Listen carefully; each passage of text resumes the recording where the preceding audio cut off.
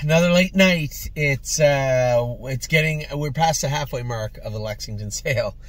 We're getting almost full. What a great night. I'll tell you what, you guys know, after the first night, it was so stressful and I was so deflated that we didn't get any of those top horses that I was so excited to get. It was an upsetting feeling, and it didn't take long after you look at the way day one went for us, after you look at the way day two went for us. Things were looking good. But I'll tell you one thing, day three was definitely a watershed moment in our Lexington experience this year. Man, I was just talking to Daniel. He's leaving tomorrow to go back to Australia. My wife turned in early. I had talked to a number of people all day. We were all looking at all the horses and buying and bidding on horses, and it was only really now or not that long ago I got a chance to look back at the entire sale. Now, I was going to go through, in fairness, the just today, and I will get to that, but I think it's important to take a look at a number of things that took place, and I'm going to get to those right now. Now, first off, the overall, I was so surprised. I told you that I was so shocked about our day one acquisitions of the Chapter 7s. I just didn't, in my mind, it didn't make sense that we could do that we were able to buy two very quality Chapter 7s from reputable consigners with good pedigree for that kind of money. And just looking back quickly, guys, we bought a Chapter 7 filly, first foal from an Explosive Matter mare. Now, Explosive Matter is a Cantab Hall. Cantab Hall mares are the most sought-after mares, one of them, some of them, in racing, and have been for quite some time. So this was a first foal out of an Explosive Matter mare, who is a sister to Cedar Dove. And you see When Doves Cry, and then he's one of the best trotting fillies mares in the world right now. She beat Atlanta in Ohio the other, and has beat Atlanta before. A fantastic mare, her own right. Now let's see what she's got now. When Doves Cry now has $1.9 million made. $1.9 million made. This family is simply jam-packed full of pedigree, and even more on top of that, this individual, this is one of the biggest Chapter 7s I've seen in quite a while. She's a big girl. So to pick her up early on day one for what we did, the $70,000 we paid for her, especially looking back at how those sale averages have climbed now, again for Chapter 7, it's really shocking. And only outdone by what we did next was to buy the Chapter 7 Colt, whose 2-year-old sister now is a mark of 53 and $275,000 made. Mamacita.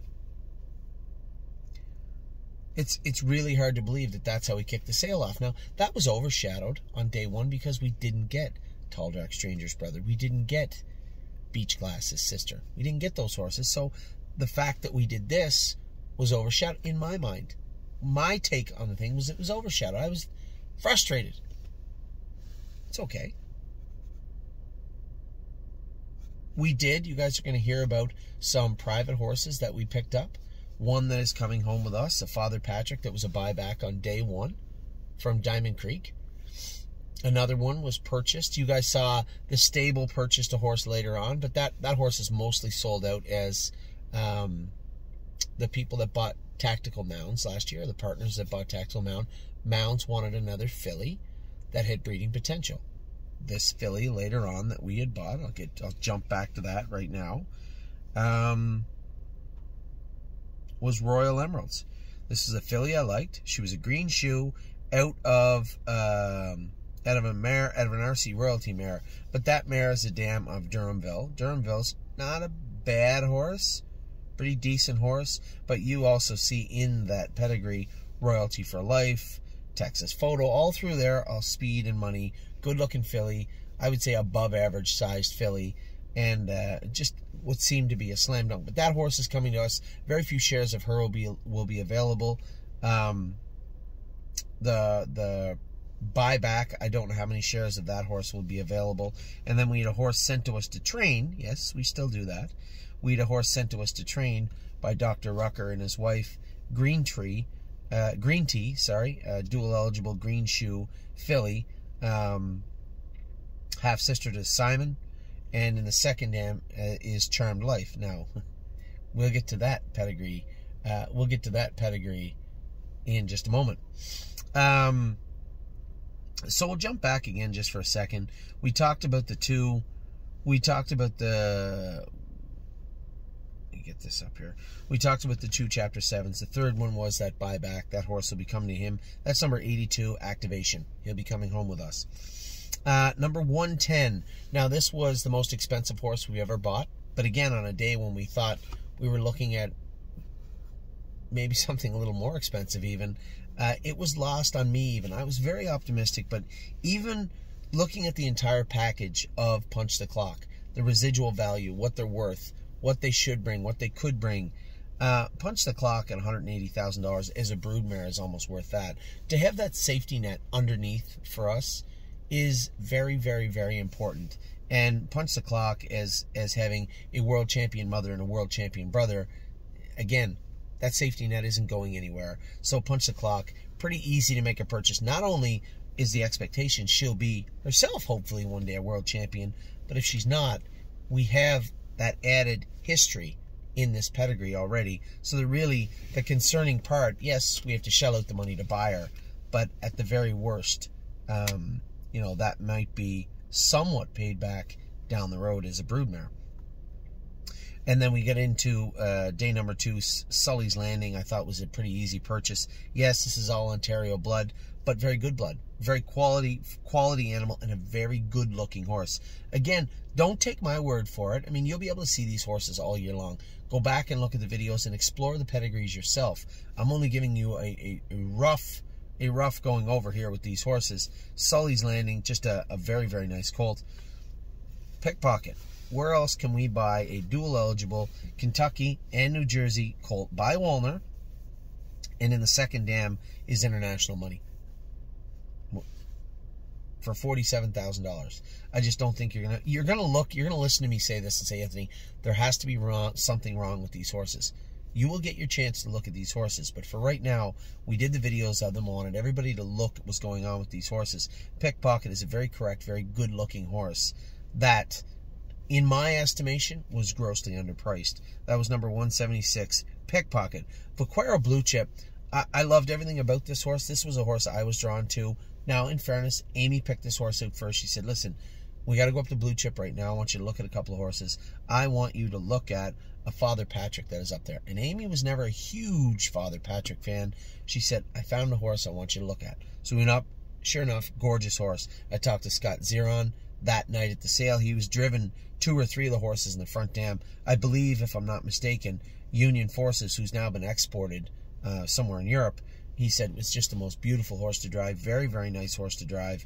Really, really nice horse. But again, what we're looking for, those 2-year-old marks also. Union Forces, Berkery J, again, Mando Blue Chip. I'm looking at this too for the first time since the sale. And you see all these horses with 2-year-old marks. Now, the cool thing about this too is when you look in the second dam, it all branches off, right? You have Real Cool Sam, Broadway Donna, Broadway Schooner, Flawless Bluestone. These are all really, really nice horses that have their own family branches and trees here. So, as I said to somebody today, not only did we get a quality animal with a quality pedigree, but we got a really, really good family tree in Vaquero Blue Chip. Just a really nice horse. I'm not going to go out and tell you, oh, he was disgustingly underpriced. No, I actually had him priced at $55,000. That was my buy price on him. We got him for $50,000. And I still think he was a very, very good purchase. Very happy with him. 218 Arson. Now, I had said to Daniel tonight, we talked about it, all about this horse the last 2 days. I said, Daniel, you've seen everything now. You've seen the pedigrees. You've seen the sale. You tell me if I'm wrong. Is this not more than an $85,000 pedigree? We have a world champion. What looks to be a 2-year-old this year, on our way to being some sort of champion. She's the second best pacing filly. I believe the second best pacing filly in North America.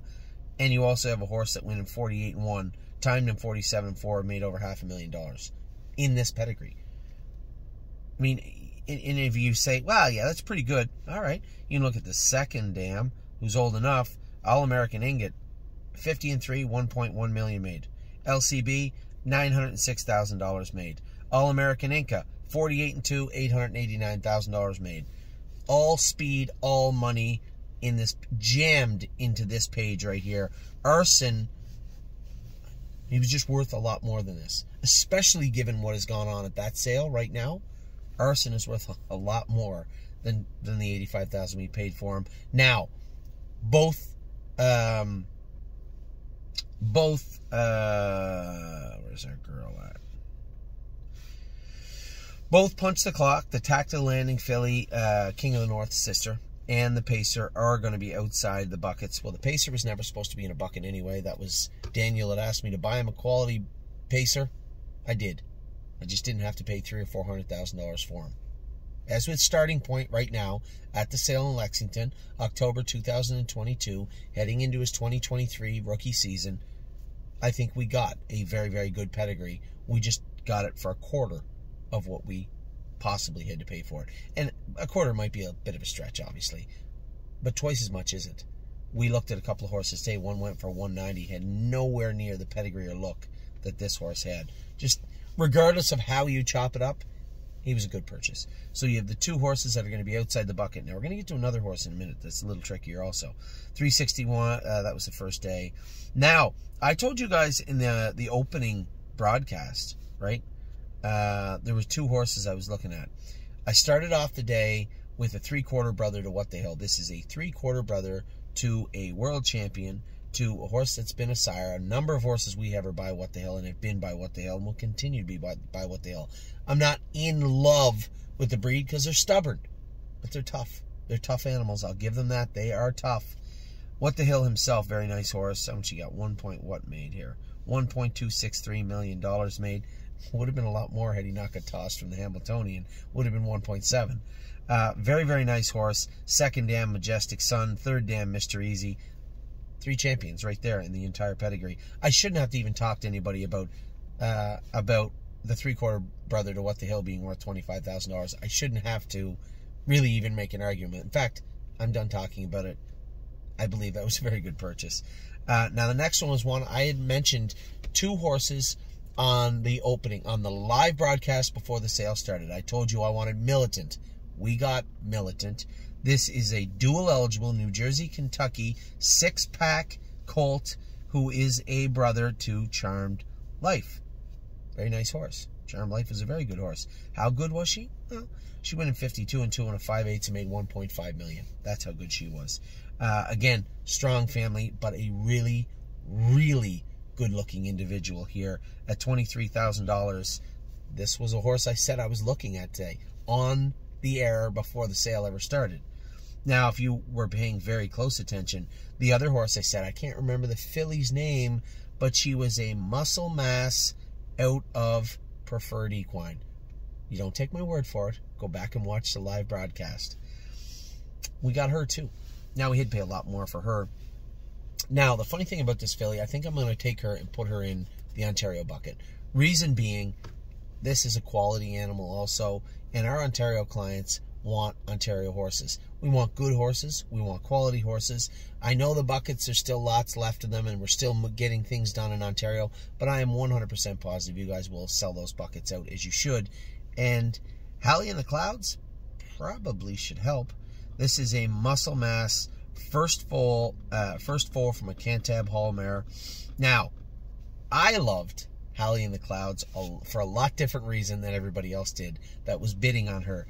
I had Blake come up and tell me he was bidding on her. Ben Bergeron come up and tell me they were bidding on her. Of course they were bidding on her. She was an absolutely stunning filly. Now, they're looking at Barndoll in the second dam. Barndoll made $874,000. Conway Hall, you know, very, very good, very, very good mare. When I'm looking at it, she didn't make, well, she made less than 10% of what her sister did. Just look below Barndoll and you'll see why I liked her. This is Patho Totality's family.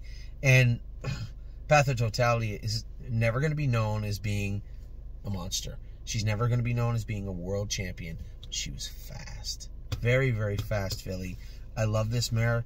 Kept her. We have her. She's our mare. She's in foal to Father Patrick right now. That's what drew me to this to this filly. Not the $874,000 that Burndahl made. Not Dig That Girl who made $275 in the third dam.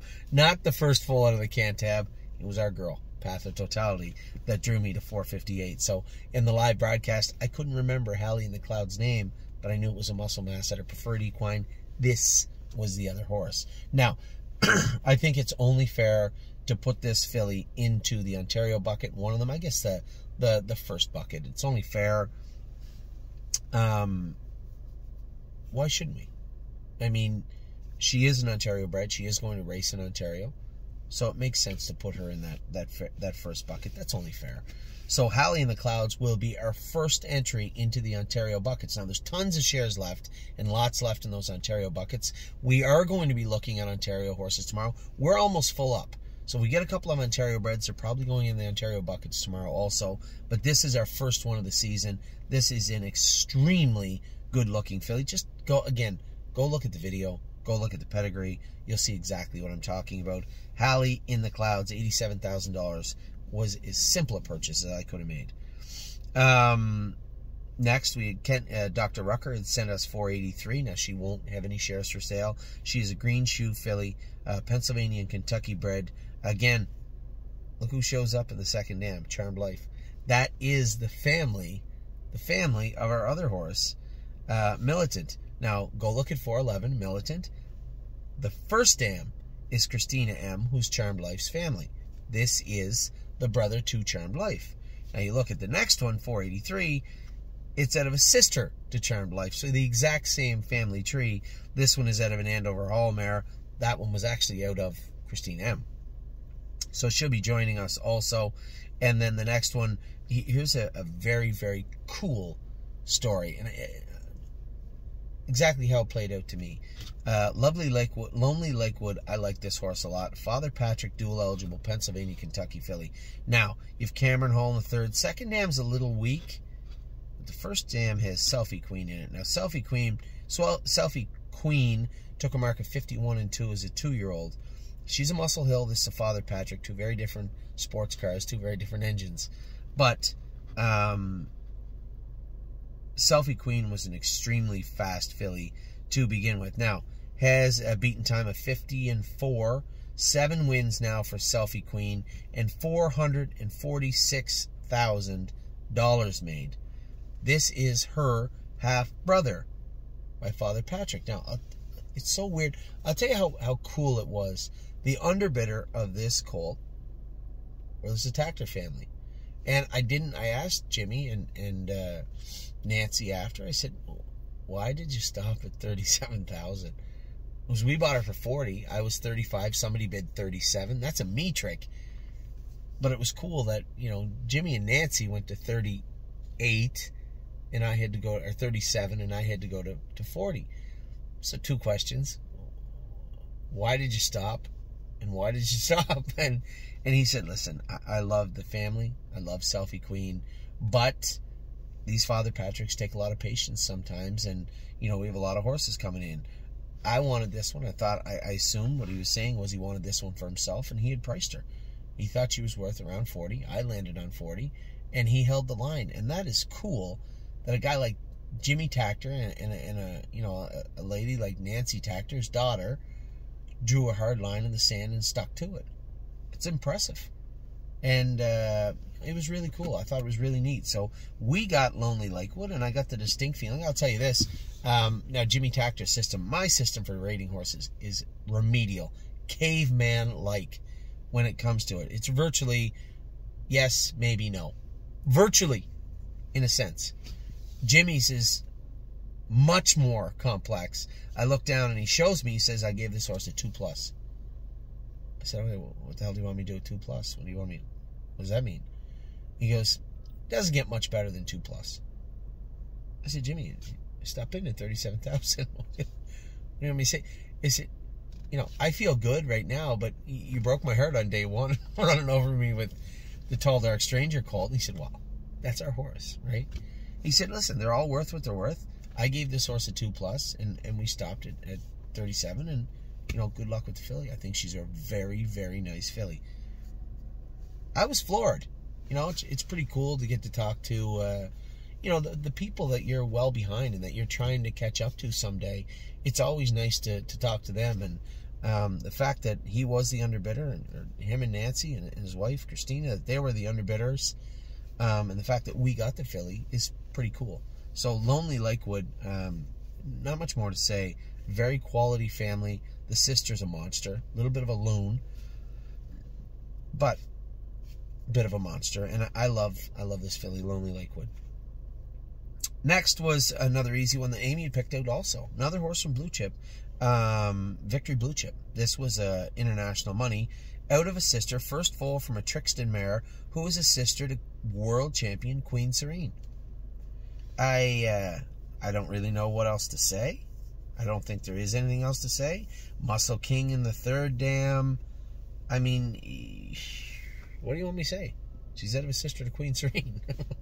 She went for $25,000. He's a very nice colt. Pennsylvania and Kentucky, dual eligible. Just a quality looking animal. We've been trying to buy the international monies. Wasn't that easy? The ones we wanted actually went for pretty good money. This was one that I thought would bring a little higher. I probably would have went to 35 or 40 on him. But luckily, Victory Blue Chip with a K. Little hooked on phonics there. Victory Blue Chip, $25,000. Very, very happy with Victory Blue Chip. And then the last horse we got on the day was bought by a couple of clients, that the same people that bought Tactical Mounds last year. They're going to retain up to 80% of the filly. There will be some shares available, but they bought her to race her, keep her, and breed her. And lucky to have both of them. Very, very nice people. So there is 3 days down. 3 days down. What's the count at here? 1, 2, 3, 4, 5, 6, 7, 8, 9, 10, 11, 12, 13, 14, 15, 16? 16, but 3 of them are being pushed to the sale. We are to the stable. We have bought 13 horses now at Lexington. Most of my focus tomorrow will be on Ontario. We'll see how that plays out. I know that Pat and a number of other Ontario clients, I get all your emails, don't worry, have sent me a lot of questions. I was nowhere near the underbidder on the Chestnut Resolve today, by the way, Pat, but most definitely was bidding on him. I like the colt a lot. And a number of horses selling tomorrow for Ontario. So that's our sale so far in a nutshell. Now tomorrow, because we have bought so many horses and we are getting saturated as far as financially, as far as the financials go for the stable, for the sale in Kentucky for the stable, I think I can begin tomorrow now to assemble those buckets, both the bucket A, partnership A, and partnership B. As I said, I don't know what to do with the premium package just yet. I think I'm going to send an email out to all of you. If you are part of the premium horse package, I'm going to send an email. You will get first opportunity to buy shares in King of the North sister. I just didn't think it was fair. At the point when I bought Punch the Clock, when I bought that filly, I thought that filly would easily be outside of the buckets. We would buy a horse for $150 to accommodate that that partnership, but I wasn't just going to go out and spend the money. I didn't see a horse. We'd bid on some horses. The horse I told you today, Alfa Romeo, we were the underbidders on him. I went as far as I could on a number of horses, but I just felt that I wasn't forcing it. It would happen or it wouldn't, and I highly doubt it'll happen on day 4. I haven't combed through it. It's unlikely that there's a 6-figure day 4 horse, but as we sit here and talk, although Punch the Clock will be outside of the buckets, because I don't want to twist anybody's arm and say, well, you know, do you want to put a little bit more in? If you guys want to put in the money for Punch the Clock, great. But I don't want anybody to feel pressure. It's unfair to expect that, want that, or demand that of anybody. So at the end of the day, I'm going to make it as easy as I can for everybody. We got a ton of quality animals on paper, and from what I could see, you guys know how I am. It's how the horse is, right? It's how the horse looks. The pedigrees, you know, the videos, they all lead you to the animal, but that animal has to be the one. Every single time that the hammer drops, you know, there's a computer in my head saying this is what, you know, Scott Zeron said to me last night. How do you price a horse? Because he looked down and I had a horse priced at $37,000. He goes, hey, how do you price a horse? So there was another gentleman there that grades horses for the sales. I just happened to know him and talk to him. He's sitting there. I said, Mark, how do you grade a horse? What do you mean? I said, when you look at a horse, it'll take you a couple of minutes to get a final verdict. But within the blink of an eye, you kind of got a rough idea of what you think that horse will be, right? He says, absolutely. I said, I assume it's like on an A, B, C, or 1, 2, 3 system. He goes, yeah, A, B, C.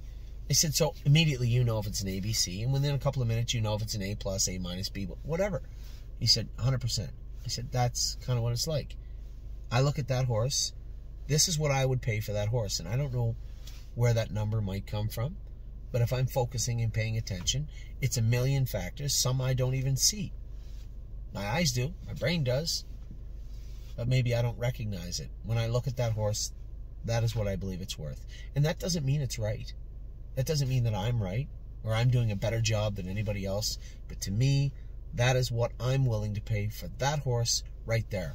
A line is drawn in the sand, and if it's on one side of that line, there's a potential of it coming home with us. And if it's on the other side, good luck to the new buyers.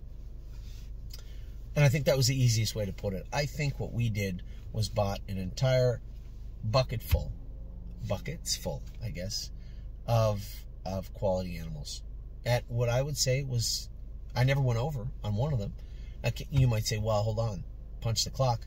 Punch the clock was never necessarily meant for a bucket. I told everybody that. Punch the clock was purchased because at that particular moment, I thought we were getting a good deal on one of the most quality fillies in the entire sale. That's what I felt at the time.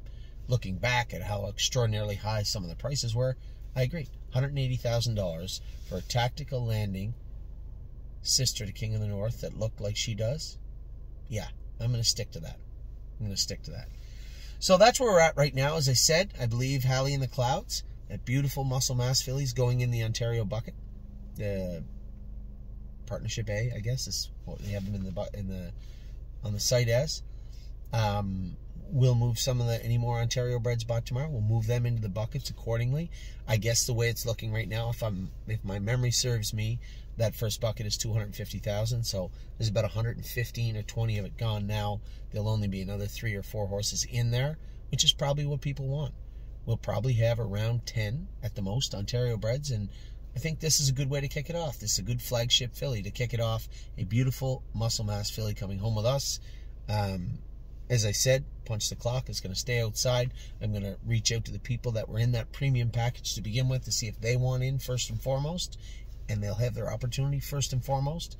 And then when it comes to the Pacer, you'll see some of those shares start hitting the market very soon. He's going on the open market, but Daniel did take, I believe, a quarter. I have to double check with him, and or maybe a half. And when we get that horse situated, we'll put the other shares up for you. He'll be the first one to actually hit the open market. That might be as early as tomorrow afternoon. So with that, I'll let you guys go. Quick recap, as I said, I guess not quick, it's 28 minutes, but a quick recap of what's taken place so far.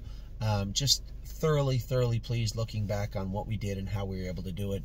Very, very happy. Thank you all again for the participation and the confidence you put in me to buy these horses and bring them to you. I take it seriously. A lot of long days, but you know what? It's all worth it in the end. This is 2023 playing out in 2022 for us. So thank you again. We'll talk to you all soon. Hope you all had a great day. Take care.